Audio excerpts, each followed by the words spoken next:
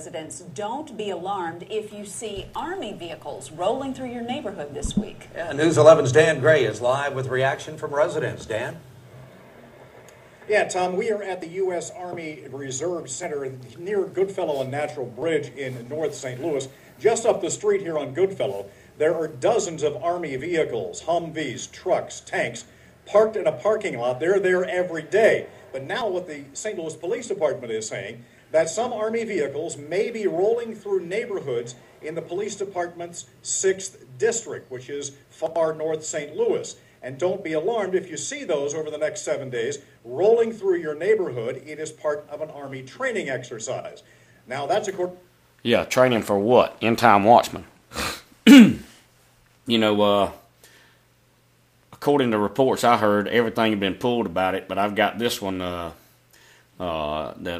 has not been pulled from the net. But in any event, we know beyond a shadow of a doubt that they're in cahoots with the police. Police and Army are in cahoots together to roll on the streets of America in the not-so-distant future. Now, with that being said, let's listen on to what the reporter and two witnesses, or I would call them stooges, have to say. To St. Louis Police. We have called Army offices in St. Louis and we've called Army offices in Washington, D.C., trying to get information about why this training is going on here and what it's all about. Well, we haven't heard back from anybody at the Army just yet, but people who live and work in this neighborhood say they think the training here is a good idea. Well, the two that he's going to interview here in a minute, they believe the training is a good idea. Okay, and the military officers that he tried to call, and of course they didn't respond back to this reporter. Of course they're not, because they can't tell the truth to the American people what they're training and getting ready to do, because there might be a backlash. And the two guys coming up might not take so kindly if they knew what was going to be coming in the future, and why the training actually is for martial law and to put troops on the streets and squash dissent. Anyway. I think it's the same way when you go out to other countries, when you go out of town, they don't have police officers, they have troops. And I think it kind of scares a lot of people. Do you hear that? And this black guy's talking about, I think it's the same way when you go out of countries, they don't have police, they have troops. And it kind of scared a lot of people. Then he's going to go on and tell you it's a crime deterrent. Well, the fact of the business is we don't live in other countries. We don't live in Afghanistan. We don't live in Guatemala. We don't live in places of that nature. We live right here in this good old place called America, and that I'm sure there'll be many people waving flags at the troops as they begin to train for the mission of taking over the cities of America when your dollar collapses, when the banksters do their final rape and pillage of destruction on your dollar. Listen up. Like, cut down on crime? Crime, yeah, cut down on a whole lot of crime, because they don't know if they're military or they're police.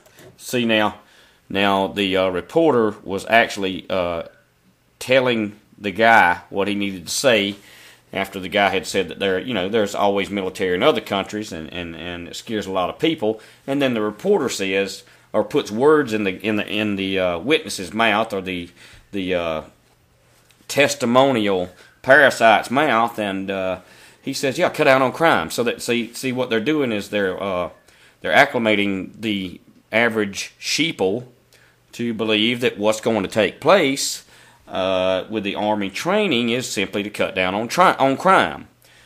Well, I got a question. What in the name of you-know-who do we need police for if it's going to be the military that's cutting down on crime? What do we need them for? You got to stop and ask yourself a question and think about this. Why is it going to be the police and the military? Has it gotten so bad in the rape and pillage and robbing on the streets of North St. Louis, St. Charles County, that that they must roll the tanks out, that they must roll the Humvees out, that they must roll the military people out to put an end to such horrendous crime in this nation? I think not. I think there are other motives at play here. I think it's fantastic because this might slow down some of the crime rate, the crime rate. Notice, now this is the second one, the second sheeple that is testifying and giving his testimony that he thinks it will be great because it will cut down on crime. See, this is the playbook that is being presented to the everyday person that we don't know what it's about, but we really inside we know it's going to be to cut down on crime.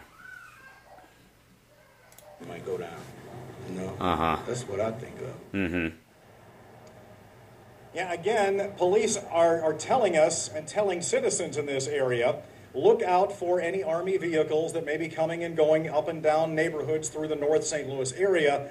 The Army isn't officially saying what's going on just yet, but they can expect this training to be going on until next week, till June 28th.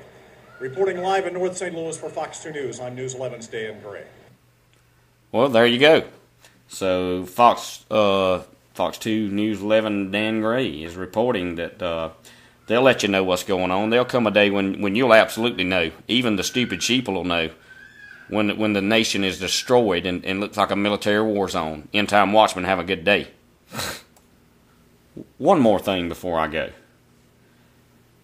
We've heard over and over and over again that that your government, your politicians, local and national, your presidents, your police and your military are out to help you, that you need them, that without them you cannot survive. Well, the question I have for you today, before I let you go, is how did people survive back then in the good old days? And ladies and gentlemen, the good old days are no longer here anymore. You might want to get right with the Creator, and you might want to find somebody you can hold on to and trust, because hell's going to break loose pretty soon. Have a good one.